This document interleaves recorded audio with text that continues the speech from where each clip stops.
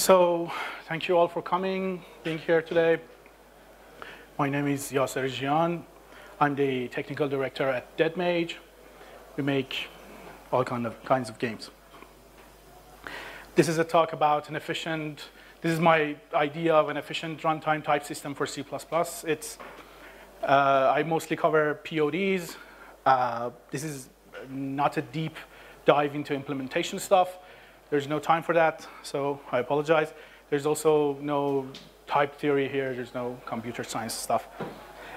And unfortunately, I have to use many words in many meanings: type, enumeration, class, runtime, compilation, stuff like that. So I apologize again if the meaning is not clear somewhere. So what do we mean by a runtime type system, and what we wish for it to do for us?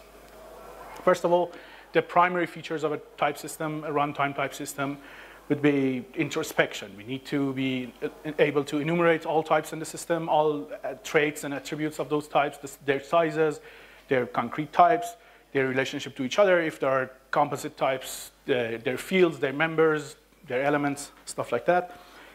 We need to access those values, those instances, those members and fields. We ideally would need to be able to instantiate those types that we may need to have to be able to composite at runtime, to be able to define new types and then instantiate them and then have access to their metadata. And the secondary features would be things like serialization, easy ability to generate GUIs and property editors and stuff like that. Things like sending messages over the network and have the data describe itself, have the data description with along with the data. We might need to be able to do type massaging, what I call type massaging, to be able to convert values and instances of similar types to each other. Maybe for backward compatibility, as our data structures evolve over time, we need to be able to up-convert or read the old data, but have the new data instead. And of course, this is game development, so our non-functional requirement would be efficiency, definitely in both memory and CPU. We would need as low as possible overhead on each instance, as low as possible overhead on access to the values. If we can get it, we need type safety. If we are defining a type, we're putting values in, and there are integers, we would like to know when we are reading them wrong, reading them as floats, and things like that. And of course, ease of use is also a large factor here. I've tried to, in my idea here, in my system I'm proposing here, I've tried to really, I've tried to make the system easy to use, and you'll see that, hopefully. So common techniques used to have runtime type systems. So have data that we don't know their type at compile time, to work with data that we don't know their exact concrete types at compile time. Most of us would go to tables of strings to string, key value tables, or if we are a little bit more sophisticated, we would use a sum type like any variant, tagged unions, things like that. Essentially an implementation of JSON in C++. Data that has, each piece of data has its type with it. We would use that. That's easy to use, that's familiar, that's horribly inefficient. There are systems, serialization systems and type metadata systems that depend on template and macro magic, like Boost serialization, if you have used it, or Boost HANA. It has a lot of metaprogramming, template metaprogramming, and macro metaprogramming facilities that you can use to enumerate types. You use these systems at compile time, but generate data that you would use at runtime. These are very complicated. There are techniques based on domain-specific preprocessors, like Qt's meta-object compiler.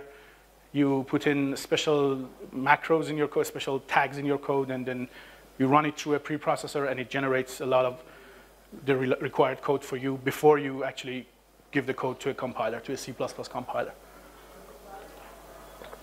And of course, the most sophisticated of these systems are based on interface description languages and full-blown code generation, like protobuf or thrift or Kaplan proto, stuff like that. These are, well, very useful, but we're not going to use them. What I'm describing here will not use code generation. Code generation is fine, but that's depending on a thing like protobuf is maybe a large dependency. And if we can get away with not doing code generation, our build process, our programming process would be simpler. We would keep our code in one language, not using another tool in the tool chain. It's not really wrong, but it's just a little simpler not to do that.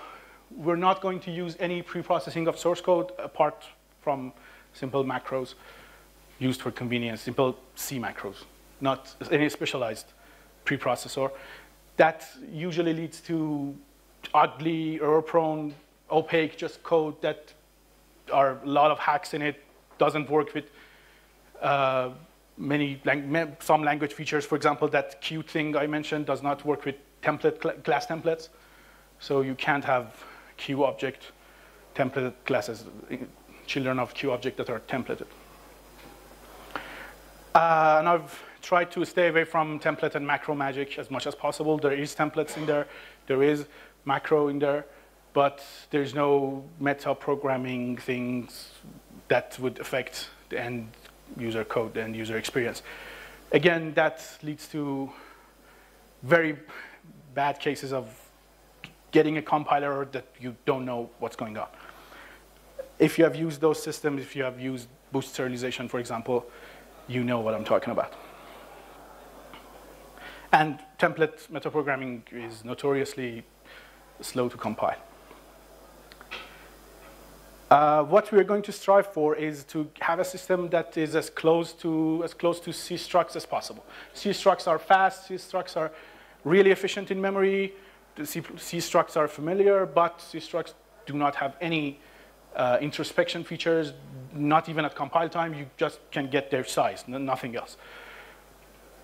So we are here to add those features. We are going to build a system that has those features. So the basis of the system would be defining new types at runtime. We're not going to be adding metadata to existing types. We are going to compose new types at runtime, and we are going to build the usage of this system would be to build a whole new type system at runtime, but with hopefully good efficiency characteristics. We're going to aim for having similar complexity of defining types. Write a similar amount of code, not the same code that you would write to define a struct, but we're going to try to have similar amount of code to define a struct. If you write a struct with 3 fields in 4 lines in C, our system would have this, about the same amount of code, not 400 lines of code to define a simple struct. If we can support structs, fixed size arrays, more on this later, fixed size homogeneous arrays, and enumerations and primitive scalar types, we would probably cover a lot of the use cases that we would run in every day. Since we are building our types at runtime, introspection is not really difficult. We are defining, I'm going to show you the syntax, going to show you the usages and make it more concrete. But if you are defining the types at runtime, using that data, introspection is not really difficult. If I'm specifying that I have an struct with 3 float fields with X and Y and Z, names X and Y and Z, then there's not much to introspection. I just keep that data around, and whenever I want to iterate over the fields of that structure, I just iterate over the data that I use to define the struct. Essentially, we are going to describe the data and then have a compilation step for our types. We're going to describe the types and then compile the description into something that is efficient and more usable and workable, we can work with. At this compilation step, we are gathering information like sizes, fields, orders, alignments, offsets, and that kind of information about each field, each piece of data, and each member, and then use that for introspection. We also, in this system, I also hash the type definition. We'll see why that's useful. I hash the whole type definition. It is useful because I can detect collisions in the, I can detect duplicate types. If you define the same type again, that's just fine. You're going to get the same definition, the same runtime definition for the old type that you used. If you define the same struct with the same fields and the same types multiple times, you're going to get the same type, and their type would be equivalent. You can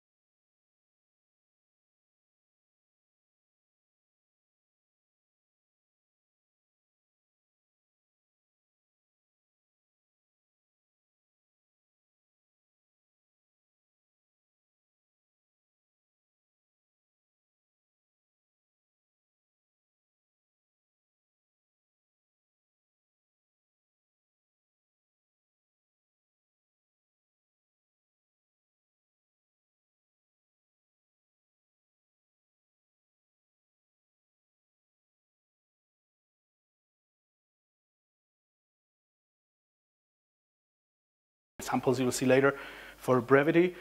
There are 5 categories of types. These 5 categories are basic types, enums, arrays, structs, and special types that I'll talk about. Basic types are what you would expect. These are scalar types. These are sized, int, float, unsigned, bool, char. There are 12 or 15 of them. You can add your own. You can change the library to add your own if you have an implementation of this library. These are types that have a direct correspondent in C. That a U8 in DyStruct is the same thing as an unsigned char, or U int 8 underline T in C. We know everything about these basic types. Enumerations come in 4 sizes, from enum 8 to enum 64, because, well, enumerations are different in size. Arrays have 2 variations. There are arrays of basic types, which are simple arrays, and arrays of more complex types, which are array complex. There is a struct type in DyStruct. Of course, special types are padding and tag. Padding is used inside structs to fix the alignment of fields, and tags are types with no values, with 0 size, that you can add to structs to augment them. For example, if you have a vector tree, which I said before, it has x, y, z. Now, if you want to store a normalized vector, you can have the same structure with x, y, and z fields, but you can add a tag to it that says normalized. This structure would be different from the old structure. Their IDs, their fingerprints, their hashes will be different, so you can massage the data when you want to convert between them. They won't just convert transparently. If you've used these kinds of systems, this is also fairly common, maybe good feature to have. So this is the sample. This is some sample. You use subclasses of type DyDecl to declare types. As a side note, this library does not use, my implementation of this solution does not use any polymorphism or inheritance in accessors, at the part of runtime that is perhaps performance critical. But type declaration is easier this way. So there are 4 children types for decl. There is basic decl, struct decl, array decl, and enum decl, of course. Decl types, decls are abstract classes that have information to gather metadata about the type. Their size, their actual type, and elements, children, if they have it. You can compile the type using the decl interface, and you can visit both the type and the instances of that type using this interface. Visiting is like enumerating the type and fields, enumerating the data. I use visitors to generate the hash, for example, or do serialization of the type definition, which is important, and do serialization of the data, which is also important. There is the concept of a type registry. A type registry is the universe of types that work with each other. You can have obviously multiple type registries, but that they would be separate. This is how you define the type registry. You create a declaration. You compile the declaration through the registry. This is declaration for a U8, does not need any extra information. You can alternatively use these syntaxes to compile the types. These are convenience features that would make more sense in more complex types, as we will see in later slides. I use mostly the last syntax. You just create a temporary declaration and then compile it on the same line. The compile operation returns a compiled type, a pointer to a compiled type that is stored inside the registry. Array declaration, simple array declaration is done specifying number of items and type of each item, and it also returns a compiled type. There is no hierarchy of compiled types. There's only one compiled type. So there's no virtual functions there.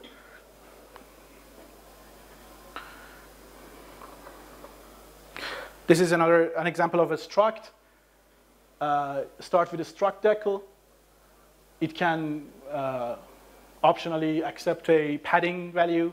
You can pad each field of the struct to the alignment of each field of the struct to 4 bytes, 8 bytes, whatever you want. This is mainly to be in some really performance-sensitive areas of our code, or mainly to stay compatible with C structs. You add fields to a struct declaration. Here I've added 3 fields of type float. They're named X, Y, and Z, and I've compiled them here and stored the compiled type. I've not stored, in most of these examples, I'm not storing the declaration anywhere. But the compiled type is aware of its declaration. You can add aliases to types, like you see here. So you can name your types, actually. The above procedure, the compiling procedure, does not generate any name for the type. But you can add aliases easily. This is a sample of a complex array, an array that is using a type by its ID. You can also put type alias, type name here as well. It requires the footprint, the size of each its elements. The declaration is separate. Declaration is separate from the registry, so it cannot look up the size of types from the registry. Error checking is done at compile time for each type. You can declare the array here and then compile it, or do the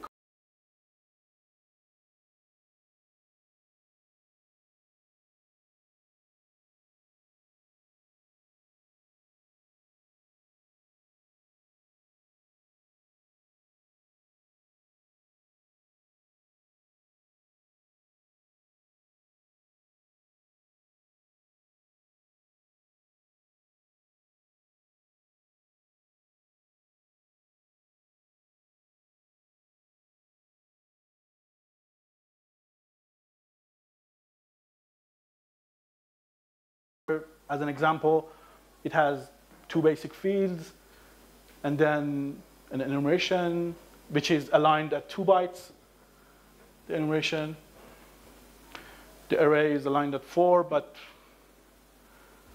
there is an explicit declaration of a simple array here. There's a tag Wednesday. This struct is tagged Wednesday for some reason, and there's a struct field in it too. As you can see, you can compose your data structures like this. If you start with, if you can work with plain old data type, fixed size, plain old data, you can probably define your whole data structure like this. There are no unions here, and there are no bit fields, but bit fields are easy to add or easy to not have, and unions are a whole different matter. Unions are not hard either. Okay, so instantiation.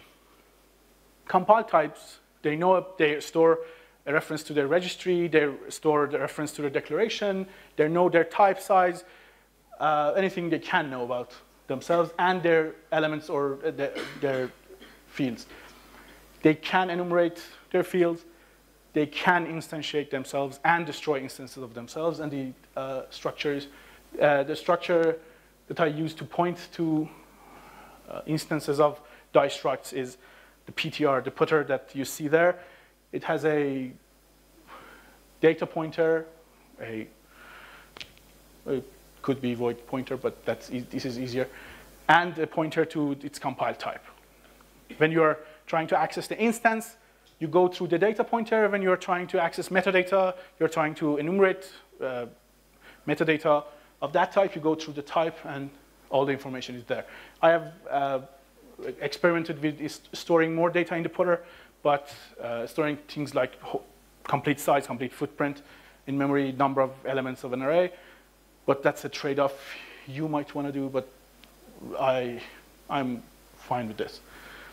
There are functions to, because I'm using these functions later, I'm writing them here. They're instantiate functions and functions to instantiate and destroy. And they would take and return what you would expect. Putters are value types. I pass them around as values. They're 16 bytes on a 64-bit architecture, so not much overhead there. And these two lines are equivalent again. You can instantiate using the compile type or pass the compile type to the free function, the free top-level instantiate function.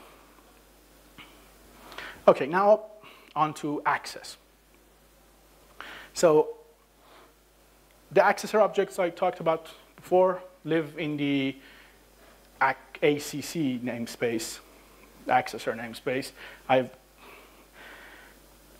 If the names of the types and stuff in this library are long, it kind of negates the whole point. So maybe you do not agree with me, but I've tried to keep the names short.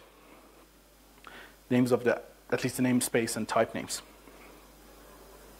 So the simplest accessor is a basic direct accessor. It's a direct accessor to an instance of a basic type.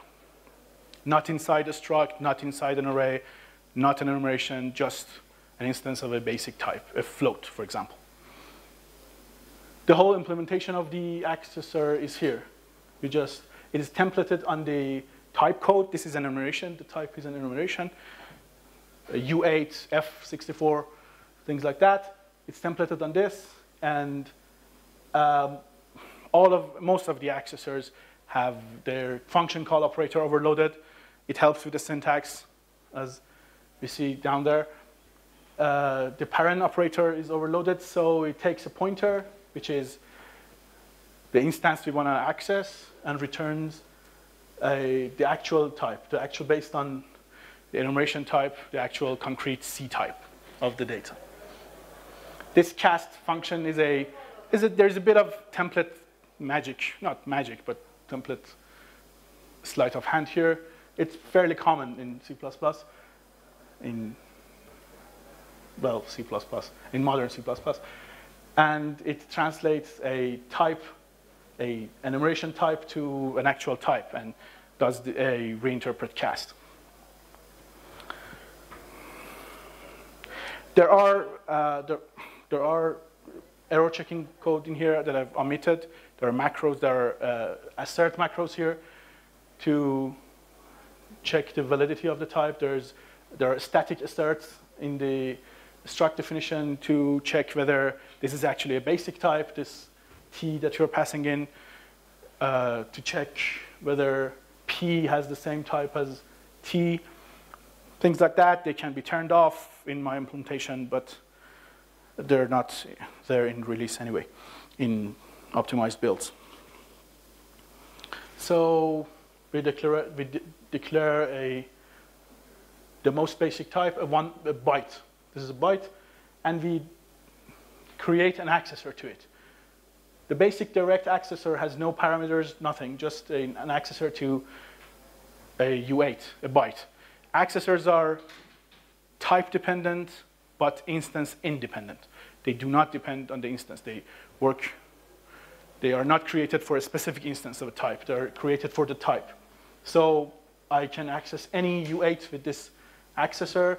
I instantiate a byte, 2 bytes, A and B, and then the syntax of using that would be V of A. I've named it V, so can I say V of A 42, or V of B is equals 2 times V of A. And this is in place of A equals 42, which we have had to type 3 more characters here. It is better for struct access. There is only 1 extra character there for those, but here we are accessing a plain variable. You have to pay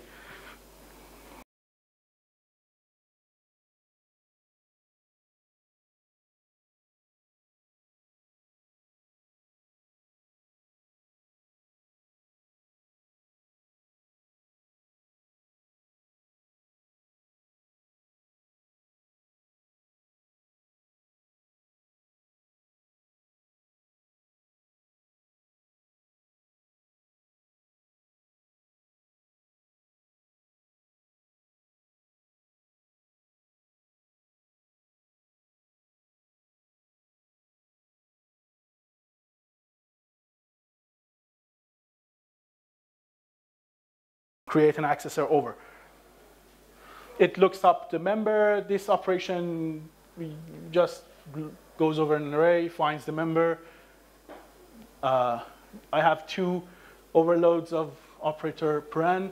The second one is for performance for access inside arrays. I'll talk about that later, maybe. I have an example for this. It only stores the offset. The same cast is performed here for bookkeeping of types. There are a lot of asserts here as well. I've omitted those asserts for the slides. We just have to do one add.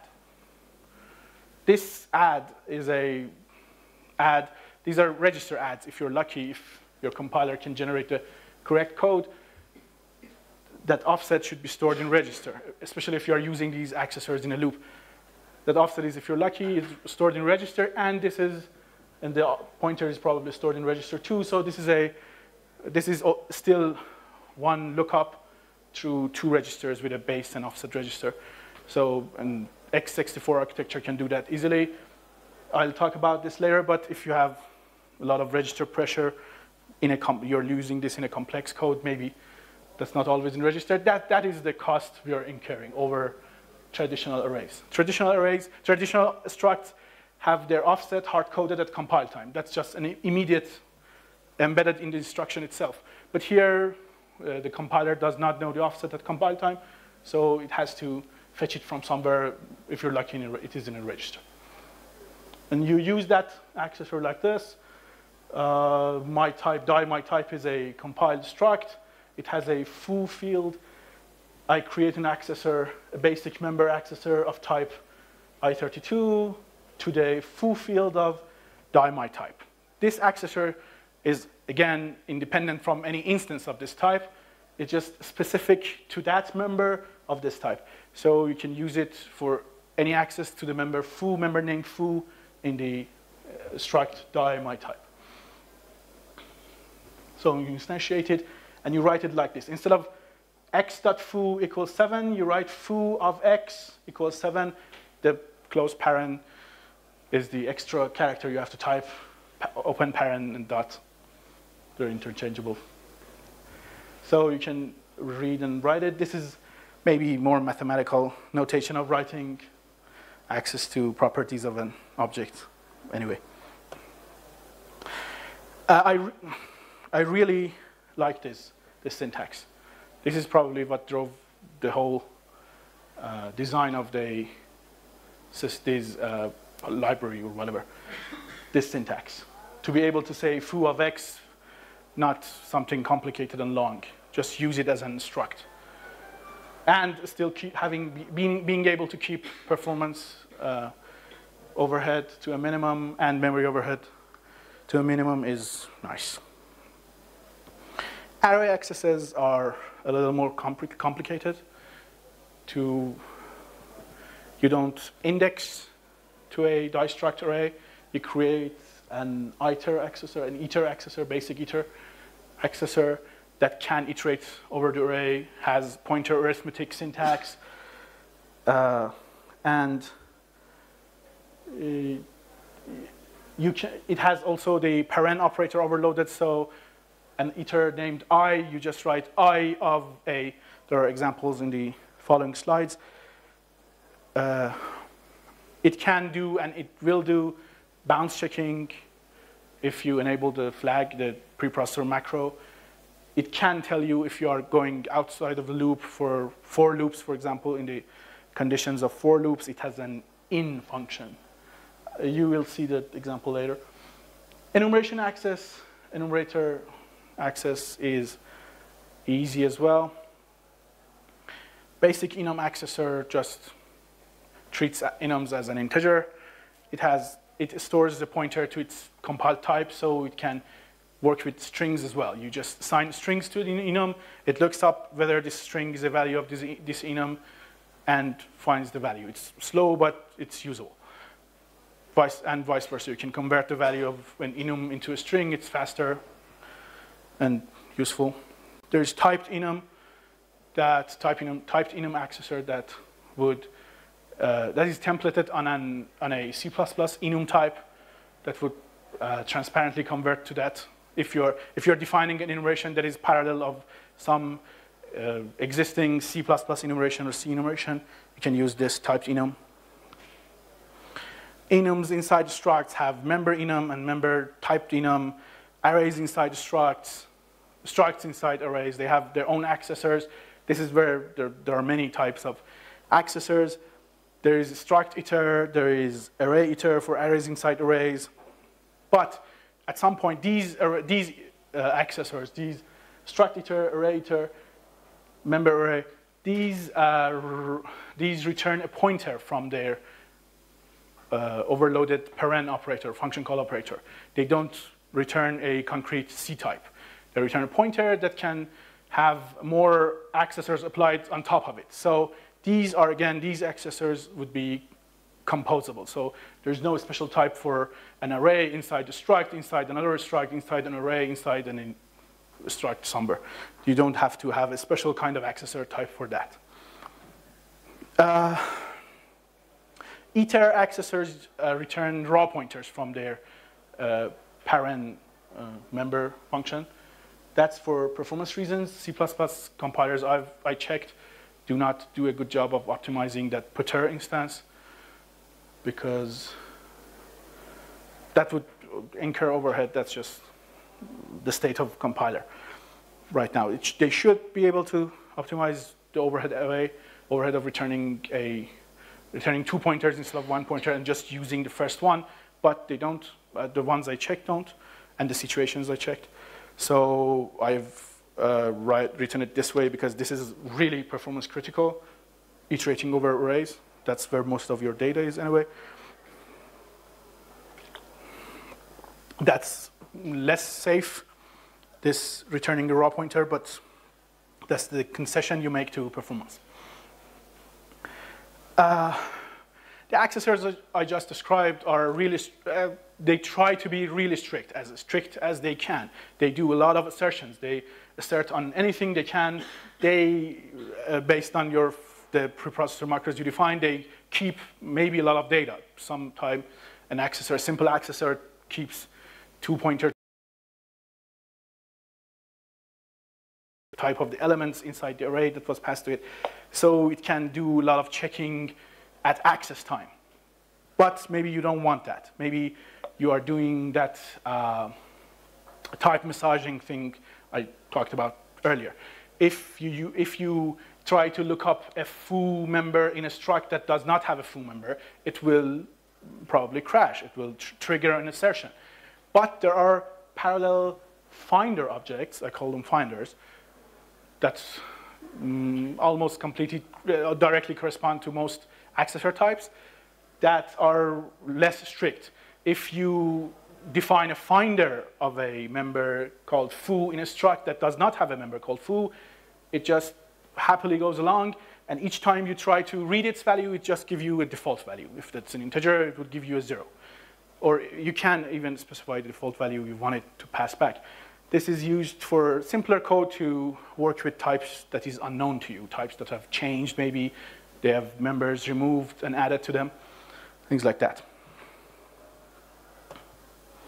So I don't have time to go into finders, but here's an example. An example using cstruct versus DyStructs. This is a simple loop. I have defined a pose struct.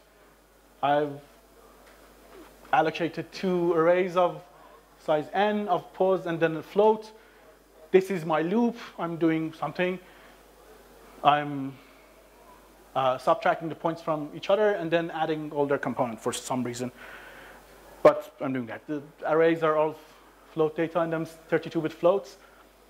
And for the inside of this loop, this is the code that my compiler, Visual Studio 2017 Community Edition, with the latest update, I believe, generates for me. This is the loop body only. These 4 lines turn to these 9 simple instructions.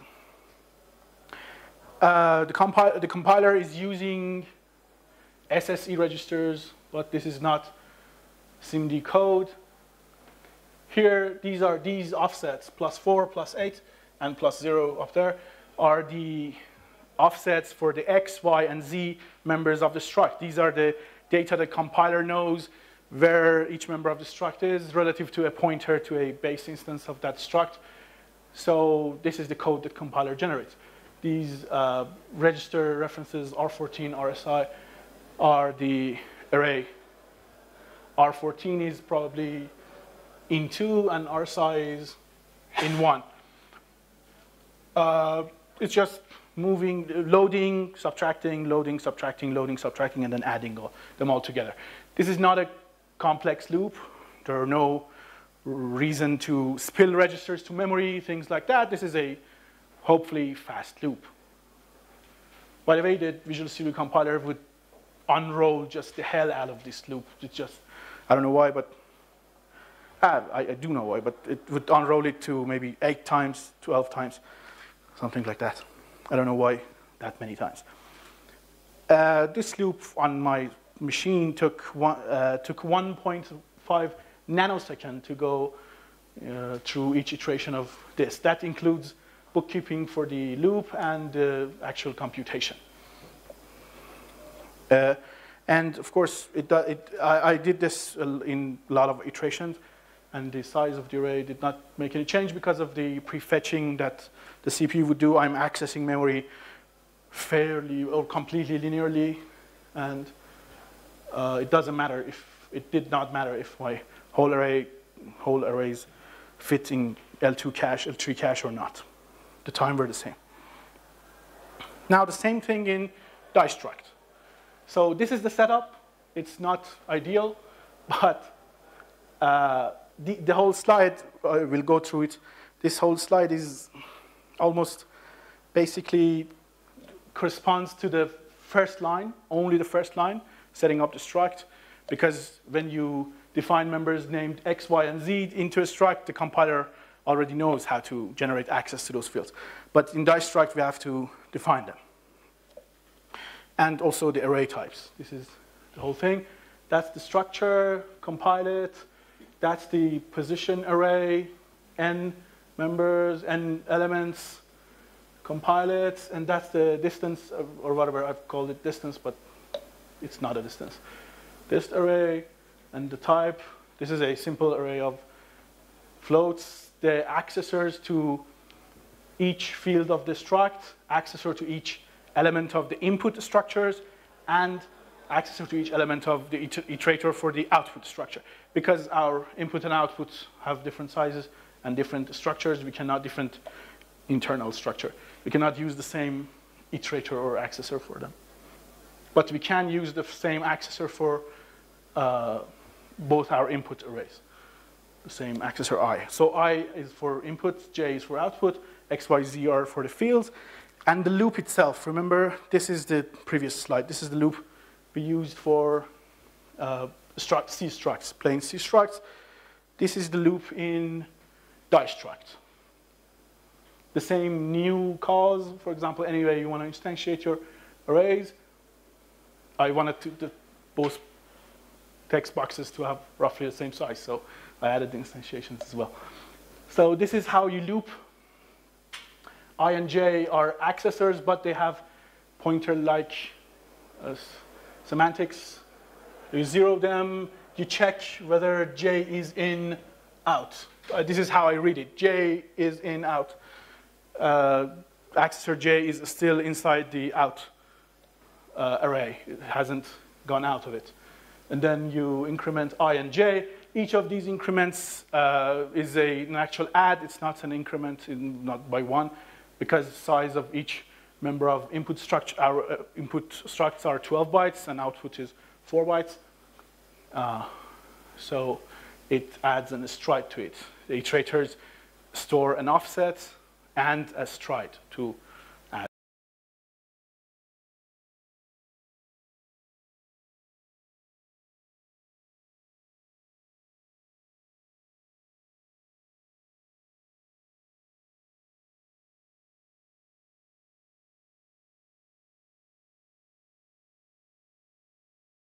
I of in2 and so on and so forth. This is how you write, of course, J of out. This is element J of array out. And this is the same 9 instructions, different memory accesses. The compiler is doing a great job here in inlining these function calls and the calls inside them. Even for this loop, I had to force the compiler to inline some functions. It wouldn't inline them itself. I had to simplify some of my structures so I can get the inlining. You have to work with the compiler. You have to examine the output assembly code to get the good inlining. So instead of the hard-coded immediate offsets, we have registers here. So we have to go through registers.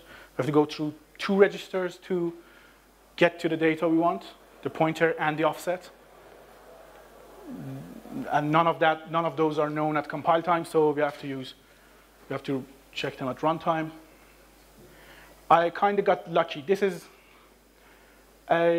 if I had more accessors in my loop, for example, 10, 12 accessors with different, working on different arrays, I would have run out of registers in x64, and the compiler would have had to spill those registers, and the code would have been slower.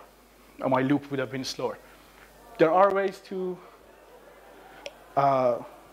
avoid that, to change the structure of your loop, but I would say that you should not write real performance-sensitive code using DyStruct access. I'm just demonstrating here that DyStruct can be used to access data with mostly negligible, in most use cases, negligible overhead. So the loop for 100K object n equal 100K took 1.5 nanoseconds, exactly the same time as the struct case. Those register accesses had no overhead in this case. If for more data, it had a maybe 30%, 33%, 1/3 overhead. And that was the jump when the structure became larger than the L3 cache. It didn't go over that. If I increased that 10 million to 100 million or a billion, it did not change the relative time. So the loop setup here, I haven't shown the loop setup here. The loop setup is way more complicated in this case. The loop setup in the cstruct case, the assembly code for loop setup was rather simple, straightforward, except the unrolling part. But this case was really complicated. I haven't had time to really dig through it to see what happens. But I guess don't use it for real performance-sensitive code, but 90% of the time, I myself would say that the overhead is completely okay.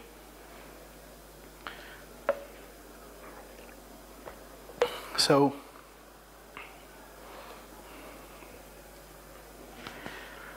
some notes on the whole system, on the design of the whole system.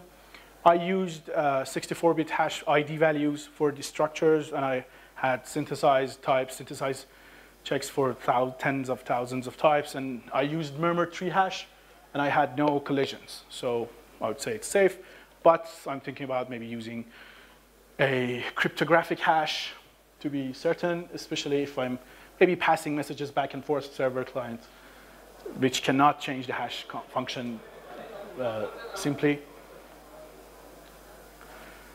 The registry object owns all the type you compile and add to it. It owns all the objects. There are other compiled types have pointers to their declarations, have pointers to their subtypes, and all of those are owned by the registry. And when you destroy the registry, all those are cleaned up. I could have gone with, and accessors, some of the accessors keep pointers to the types, but I could have done reference counting on those types and to figure out when should I release this type, but didn't seem like worth the effort and the overhead. The registry copies its declarations. When you compile a declaration, for some types, I have to reorder the values. For example, for enumerations, I sort the values. For structs, I may have to add some fields for padding. Therefore, the declarations the registry holds are not the same as you have passed it. In effect, you don't need to worry about declarations, storing declarations. Declarations are transient, temporary objects.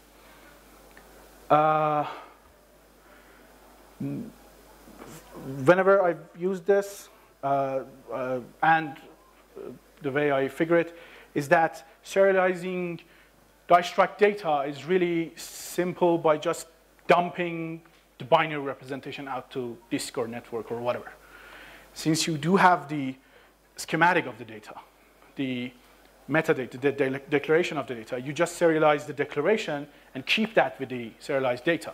If I have 100 megs of data, I just write them binary in one write if they're contiguous in memory to disk and just serialize the structure with it too. The structure can be in text. I've written text serializers and deserializers for the metadata, but I haven't done that for the data itself. I've played with JSON for data, but I hate JSON. So, so that would be a good way to use this. If you want to serialize data, you just serialize the schematic, serialize the type declaration, and then just dump your data.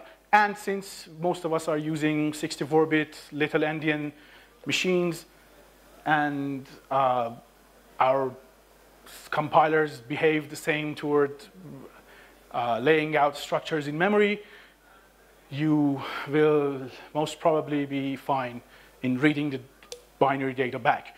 If you're not fine, if the data layout would change when you're reading the data, you just define new structures and then massage the data. You just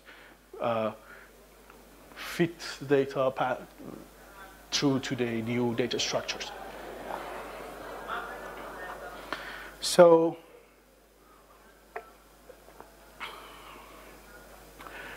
for example, we can imagine a game save and load system working on DyStructs, based on DyStructs, working on the same idea just presented about saving the binary data.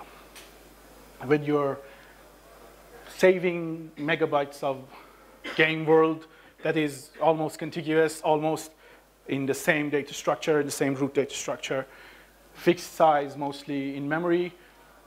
Oh, I should remember to talk about variable lengths, erase there. You just serialize the structure of the data. You serialize the ID of the structure, the fingerprint, the hash of the structure. You serialize the schema, the metadata itself, and then just dump the data in binary, or compress and dump. The general purpose compression would do real fine here. That's just saving. It's fast, it's easy, it just works. Given that your data is describable by DyStruct, you don't need to be able to access the data. You don't need no accessors, just describing the data structures in DyStruct. For loading, you read the ID, the hash of the structure of the data that you've written before. If the ID, for example, your world data is called world data type, you have another world data type in your DyStruct system, in your registry right now probably, which might be different from the one you use to serialize the data. But if it is the same, if the ID of this type you have right now is the same of the ID of the type you wrote in on the disk, then you just read the data. It's just reading by, you map the data in memory, you mmap the data. That's even better, depending on what you want to do. Otherwise, if the IDs are different, it means the type has changed. And when the type has changed, it's usually just added you probably have added a field, removed a field, renamed a field. Rename is hard, but anyway. You just, as you can imagine, right now, you can think it's not hard. You just create some finders for the new data inside the old structures. Your new data structure has added a field called new field. There's no new field in the old structure. You just create a finder for new field in the old structure, and since there is no new field in the old structure, the new field finder, accessor finder, would return 0, for example, if it's or return false for a Boolean or something, any default value you've set up. And you just read the data. Read the data through the accessors. It's slower, surely, because you have to go through the accessors. But it can, this generation of accessors and finders can be done through the program. You can do this automatically.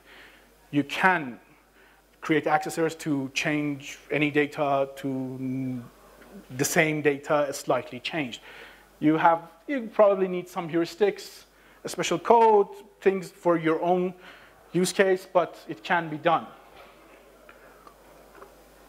This time, your read will be slow because you're reading data one field at a time, but if there is subdata in there, you can binary read that.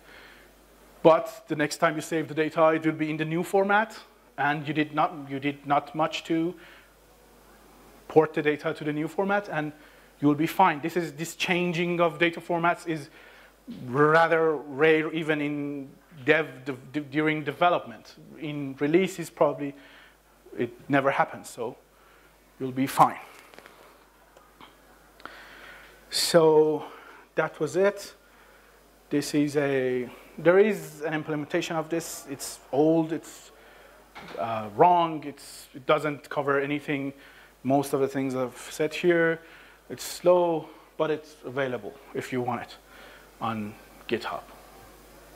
There's no maintenance there. I've just uploaded some code a few years back there, maybe 2 years back, I don't know. My current implementation is 3,500 lines of code. It has customizable allocation, customizable assert, it has hashes, serialization, deserialization of structured data, finders, not many finders, but some finders, many accessors. It's not a large thing to write. You can take the idea and write it yourself. I do not have much time for questions, sorry. I went over time already, but if you have questions, maybe one.